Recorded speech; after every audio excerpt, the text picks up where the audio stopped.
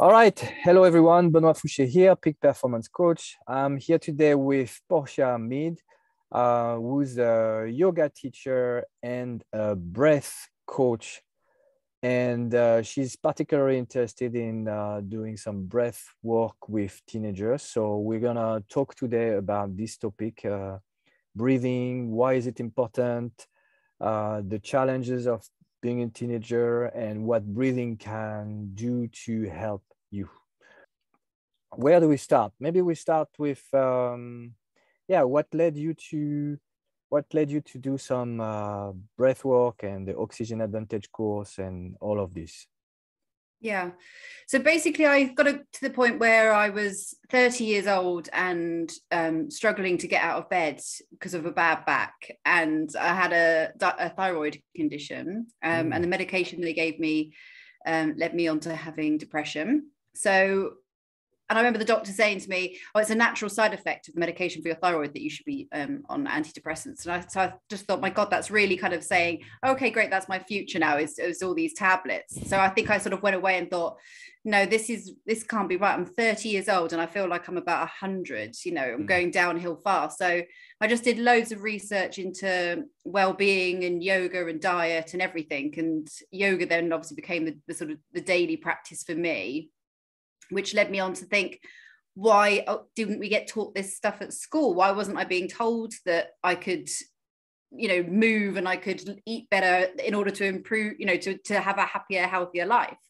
So as a result of all the work I was doing, I was then able to stop taking my medication, and I'm tested regularly, and my thyroid levels and everything are all fine, and no antidepressants or anything like that since. So it just proved to me that that stuff worked, and I thought, okay, so realistically, if I'd known that was what was affecting me, it was my stress, it was a poor diet, it was the fact that I wasn't ever taking time for myself, then I would have, there's probably lots of situations through growing up that I could have used those tools. So it kind of has expanded from there, really. That was the catalyst. And I went on to teach then. I started with like the little children, doing yoga with them, like the sort of fun game type style yoga classes with them first of all. And then I went into schools, but it just never felt like that was kind of enough. And another part of, after I started to get fitter and healthier and happier, it was then challenging myself. And I thought, I know I'm going to enter the London Marathon. Even though I wasn't a runner, I kind of had this new mindset, I could do anything now. So I entered into the London Marathon, and part of that was you needed to get over the kind of that feeling like you needed to be able to do it, didn't you? You mentally had to be tuned in and say, I can do this. They said, I read something that said it was about 59% mindset and the rest of it was actually the skill of running. So I thought, okay, so it's my mind that's going to be that's pushing me here. So I went off, started training for that. And then I got injured. And so then I started to learn about breathing. And so I read The Oxygen Advantage by Patrick McKeown. And that then made me go, okay, so the breath has a really big impact as well, and how that comes into play with when I'm running, and also just getting me through the anxiety and the stress and everything else as well. So that was then the kind of my knowledge about breath came into play there. Obviously that expanded with the yoga as well, because there's a lot of different techniques in yoga as well. And then I realized, okay, so the breathing is actually now much more important in so many different aspects, not just in your, some people think it relates to their health. Some people think it relates to their endurance. Some people think it relates to anxiety. It relates to everything, literally every part of our life. So that again for me was, right, now I know this, I want to share this with the younger generation. So everything that I learn and every tool that I learn, I just sort of think, right, I need to get this into schools. I need kids learning this stuff so that they know how to put all this stuff into practice as they move forward in life. Awesome. That's a great introduction. So many things. One thing that I like with is a 59%. I think it's 59.28, but let's be. How can you say 59%? I'm wondering, but hey, that's my mind going on with this.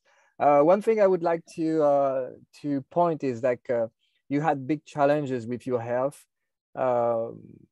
Teenagers is definitely an age where we have big challenges, and as for me, for instance, teenagers was full of acne and not as confident as I could be now as the moment, of course.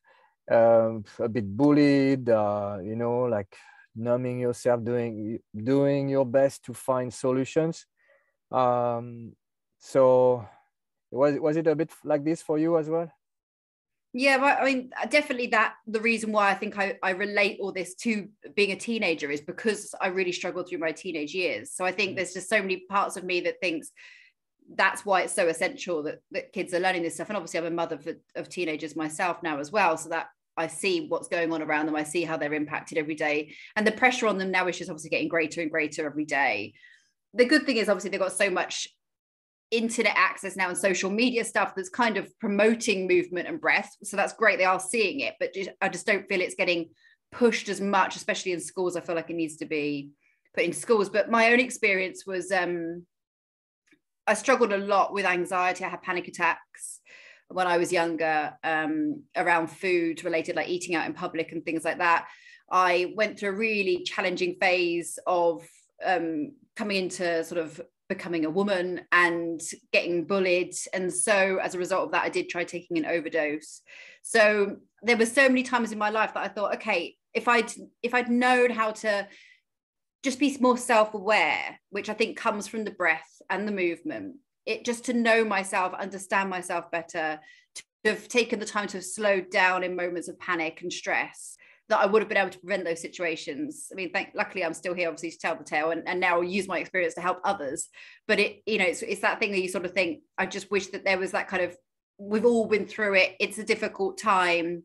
We just need the tools to manage it. That's the best thing we can do. Yeah, and it is good for the being, like you talk about anxiety, being bullied and these kind of things. It's also good for performance, like in my field, like I used a lot of breathing work with Arthur and other players that I've coached, and it's very, very useful. And I'm like you, it's like let's promote this work, let's have this everywhere we can, and at schools that would be awesome. You know, by the way, that once I was with my wife in Thailand, we were walking in the streets and next to a school, and we saw the whole school meditating with all the kids. It was like, really, that's amazing. oh, they thought they understood something we haven't. So yeah, I schools. think that's it. I think, my daughter comes home from school and she tells me stuff that she's learned in her school day that I think, why would you need to know that information? Yet she can't tell me how to just check in and ask herself how she feels and what she should do when she's feeling, overwhelmed or stressed, or even like you just said, using breath work in a physical sense. When they're taught to do PE lessons, they're not taught how to breathe properly. Even stretching's kind of missed a little bit now. It's just straight to the action, isn't it? So I just feel like they kind of need to just think about breath being so important in so many ways. They could be utilizing that to enhance somebody growing up in every part of their life. Yeah, definitely. Yeah. In Russia as well, that I train a lot with Strong First, and the guy behind Strong First, Pavel Tsatsulin, is teaching a lot about breath work, and saying that in Russia they start with the breathing for every exercise, how to synchronize breath. So it's very essential, and hopefully we'll get through this. So why are breathing exercises important for teenagers? What can they gain? You touched a bit on this. Can we say more, or is it enough what we said? We talk about anxiety. Yeah, I mean, when it comes to breathing exercises, I think what people, or like my daughter, for example, she'll say to me, I know how to breathe. And that is the kid's instant answer, I know how to breathe. What they don't realize is that there's different breathing exercises for different things. So, and we're not breathing properly either, is being the main thing. So because of not breathing properly, there's an increase in cases of asthma, snoring, people having lack of concentration, again, panic attacks because not able to get the breath where they need it to be quickly. So, it can help in every aspect. But, most importantly for endurance and well-being as well, learning to use the breath to really build up your lung capacity so that you're then able to go out into a training environment and really be at your best when you're breathing and not be kind of panting and short of breath. So, it's helping in with sleep, concentration, exams, anxiety, health and well-being, like you said, even like skin and how you look and feel, just absolutely everything. That's a lot. Awesome. Yeah. What improvements can they witness? Like any way to measure objectively or subjectively that, okay, I've improved in my breathing. So what would be the end when they would do this breathing exercise? What could they gain from it? It's a hard one, isn't it, to measure, because often we don't see the improvement. It's a bit like my yoga practice. You know, I sort of feel like I'm still doing the same poses today as I was doing when I started 10 years ago, but it's definitely not the case. I am a little bit deeper into them and things like that. So I think it's hard to measure the improvement other than seeing it in how you respond. So the fact that, you know, sleep does get better, the fact that your skin looks healthier, the fact that you are more self-aware and you're able to control difficult situations better, the fact that you're running and you're walking, even, you know, walking uphill is a good one, isn't it? We tend to really pant when we're walking uphill, but if you've learned to breathe properly, then hopefully you've got that more under control, and you're certainly not drawing in through the mouth, you're just drawing in through the nose. So you'll see improvements in little ways. But it is going to be a practice, like everything. It's something that you need to continually keep up. After one session, you'll certainly feel better from a breathing exercise, but not necessarily see you know, an instant improvement. So if I understand, is to incorporate throughout your days. Is it what you mean? Yeah, I think once you learn these exercises, certainly the stuff that I teach, then it's stuff that you need to just put into your daily life. You know, when I walk the dog, I'm trying to use the breathing exercise then. When I'm doing my yoga practice, I use the breathing exercises then. It's a continual thing. And then again, like I said, anxiety situations, you once you learn to use the breath, you know, okay, I can quickly tune in with my breath, and I know that I can take control of this situation. So it's just knowing when to start bringing it in and making it something that you constantly come back to. Yeah, I think the anxiety and going from anxiety to being confident and being able to control situations, I think is, to me, the most important. Okay, it's good to have a nice skin and being able to deal with any stress. And we know everybody has some stress, especially these days. So I would like to dive more a little bit. But before that, I know that your background is starting from yoga, and in yoga we do the pranayama, is another word for breathing exercises. And then you went to the oxygen advantage. We have also their sets of exercises. What are the similitude, and what is there comparisons, or how do you integrate both, or how do you see it at this moment now? Yeah, it was quite interesting actually, because when I started to train in the Oxygen Advantage, he would say about how yoga teachers had come to him and found it completely different to the pranayama, because obviously you're working a lot more with the hypoxia effect, the kind of the being without oxygen, and how that flushes the system through, and how that then improves how the body responds to them drawing oxygen back in, and so that's where the endurance side comes from, and that's where the high altitude training comes from. Whereas pranayama is much more about, you're going more into that relaxed state, that self-aware, you're calming down. Again, they do use some of the exercises, don't they, where you're sort of doing the breath of fire and you're flushing the belly in and out and things like that. So that would be working on the digestive health. But so Oxygen Advantage is much more focused on, I would say, the sport and the physical benefits and the respiratory health and the snoring. That's what that's doing. Whereas pranayama is much more about the mindset and the stress and anxiety. Having said that, obviously both are bringing you into the moment, because you're focusing purely on the breath. So that both of them are going to be a very self-aware practice. Both of them are going to be benefiting you in lots of different ways, but one is definitely more focused on one side and one is definitely more focused on the other side. Okay, awesome. So I think we touched about you talked about many things, and for people who don't know, like, you know, you talked about fire, breath, you talk about the high altitude and oxygen, less oxygen, and all of this. So is there any way to simplify, like, just for the moment, for the sake of this interview, is there one thing people can do right now and they can have a little bit of experience of this?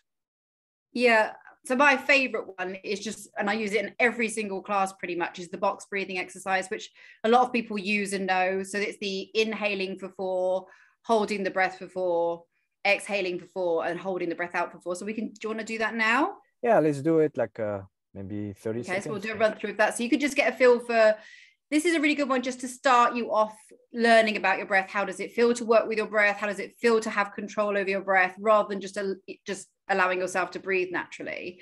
So the first thing I always start with is obviously just, first of all, noticing your breath. So just even sat here now, just notice yourself breathing always in and out through the nose, not through the mouth. And just noticing how it feels, where it's going. You taking the breath into the belly or into the chest. And then what we're going to do then is we're going to inhale into the nose. We're going to draw the breath all the way down to the bottom of the rib cage for the count of 4. Then we're going to hold it there for 4, exhale for 4, and then hold it out for 4. Okay, so big breath in. So 1, 2, 3, 4. Hold the breath. 2, 3, 4. Exhale. 2, 3, 4. Hold the breath out. 2, 3, 4. Inhale, 2, 3, 4. Hold the breath. 2, 3, 4. Exhale, 2, 3, 4. Hold the breath out. 2, 3, 4. We'll do one more time. Inhale, 2, 3, 4. Hold the breath. 2, 3, 4. Exhale, 2, 3, 4. Hold the breath out. 2, 3, 4. And then just allow yourself to go back to normal breathing. And then that's just already, you notice, okay, how do I feel now? And instantly you should feel more relaxed, a little bit calmer. You're more aware of where your breath is going, how it feels to breathe. And it just instantly kind of takes that edge off of whatever you're doing. How do you feel? Yeah, exactly what you said. Good.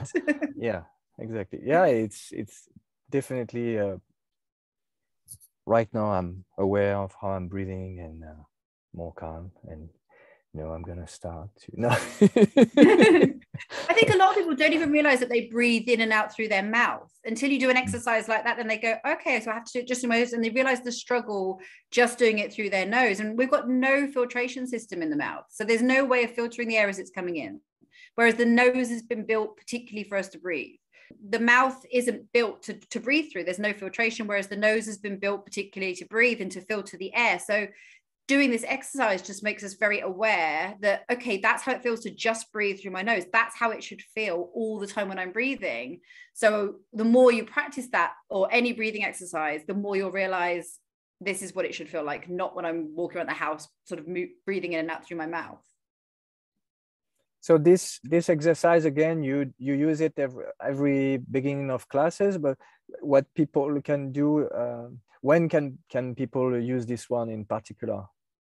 That's just a really good one. I teach that one a lot to kids, because especially when they can go home and take that home to use when they're in a situation where they feel, excuse me, where they feel, stressful, or if they're in sort of an argument with a parent or something like that. I often say to them to use that exercise because it just brings them straight into the moment, and they can just check in with themselves. That gives them the opportunity to calm down, and then they can sort of move forward from there. So it's just something, again, going to sleep as well. If you're struggling in bed at night, that's a really nice one to use as you're laying in bed, instead of going, why can't I sleep, and getting agitated. To sit there doing that one is a really good one to help you just drop off to sleep. So it's like a feel-good exercise, this one. Yeah. Is there any one that you like, especially for performance, for athletes? Yeah, the performance ones are particularly more about extending the exhale. So you could use the same concept as what we've just done, but do a longer exhale. So hold the breath out for longer. Exhale longer, and then hold the breath out longer. So inhale for 4, hold the breath for 4, exhale for 4, and then hold the breath out for 8 if you can. If that's difficult, then maybe do the longer exhale for 8 and hold out for 4. If it, just in case, but then as long as you're not going when you're gasping back in, you want to slowly back in through the nose, back in for that 4 again, and then doing it that way, then you're building up your respiratory health. Okay, that will help for performance. for endurance? That would help for endurance performance, definitely. Yeah. And again, my voice keeps going. And again, just kind of general health, well-being, mindset, the whole thing. It will do everything, but that's the one that's particularly focused on endurance and yeah, performance related. Okay, awesome. A few more quick questions. Is there any physical conditions when breathing exercise are not a good idea or even dangerous? Not really with younger people. Asthma is particularly good for asthma. Obviously, you've got to be self-aware enough to know if something doesn't feel right. This is sort of something I always say in a yoga class as well, whether it's breath or movement. You know your own body, you know what you can and can't do. So just be really aware if something doesn't feel right or it's pushing you physically, then just stop is the idea. But I mean, I think you said yourself, obviously doing it when you're driving and things like that isn't recommended because it's quite dangerous. If you're pregnant, then you've got to be careful about holding the breath out for a long period of time or doing anything that's, you know, could cause any imbalances down there. But otherwise, no, I mean, all the breathing exercises are built to enhance you. So no, there shouldn't be any other, asthma and things like that should all improve. Okay. Okay. And you were talking a little bit about snoring. Is there anything for snoring we can talk about right now? So snoring comes again from being a mouth breather. If you're a mouth breather and you suffer with asthma and things like that, then you're going to be a snorer. You can get some the tape is what they recommend through the Oxygen Advantage training. They suggest that that's a really good way to start. A lot of people don't want to have their mouth taped up, so there is some quite good ones you can get that are more kind of to encourage the mouth to be closed rather than just completely sealed. But that would be the best cure. But trying to get your day breathing to just through the nose, you know, just being much more aware of how much you're breathing through your nose when you're eating, you know, eating with your mouth shut, so you're breathing through your nose. There's loads of little clues that you can see in yourself and in your behavior, but we just don't, you know, ask your friends and family to tell you, do I breathe through my mouth? They'll know. Okay. I haven't thought about paying attention when I eat, how I breathe with my, I think, okay, I'll check. You can normally tell because if someone's eating with their mouth open, then they're sort of breathing in and out through the mouth whilst they're eating. That's why they're eating with their mouth open. So it's just that they're not using their nose. So it's little signs, snoring, all these little things that are basically saying you're not breathing. You could do the Bolt test as well. I don't know whether you've done the Bolt score test before as well, which Patrick McKeown talks about, which is the test to see how long you can hold your breath out. There's a video on YouTube that's really that he's done. I will link this. Yeah, and that then just gives you an idea as to how, you know, how dysfunctional your breathing actually is. I was surprised by how bad mine was when I first did it, you know. So it's something that like everything, you have to do it as a practice. Yeah, awesome. You talked about Oxygen Advantage. Any book, or pranayama or from Patrick that you recommend that you really liked, or any other book on breathing to start to investigate? Yeah, obviously I like Patrick McKeown's book because that's where I started, but I was actually going to suggest Just Breathe by Dan Brawl, I think it is, because his one is, it's got the education behind it. He's also got the spiritual side, but he also gives a real good selection of different breathing exercises, which I think is a good place to start. So as we've sort of touched on, it's good just to get a feel for what works for you, because you might not want to do all the different exercises. So it's good just to try different things and then stick with ones that you like. The more you can bring them into your daily life, like we've said, the better. And then another one for people that literally, if you're literally at the start and thinking, I don't even know where to begin with getting to know my breath, and it's quite meditative, this one is Draw Breath with Tom Granger.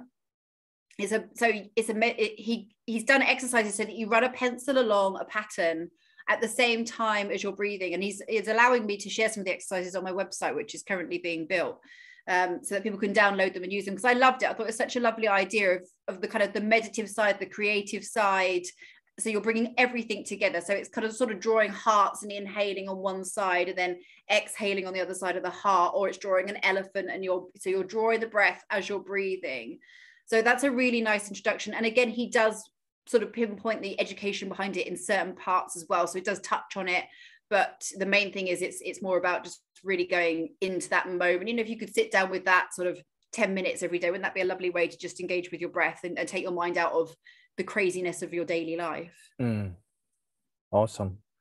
Awesome. So, well, thank you, Portia. It's awesome, all of this information. And any way you would like to be reached, or where people can see your work, or? Yeah, so I've got so everything is Teen Oxygen Awareness, the website, which, like I said, is under being built, under construction. Yeah. But that's teenoxygenawareness.co.uk.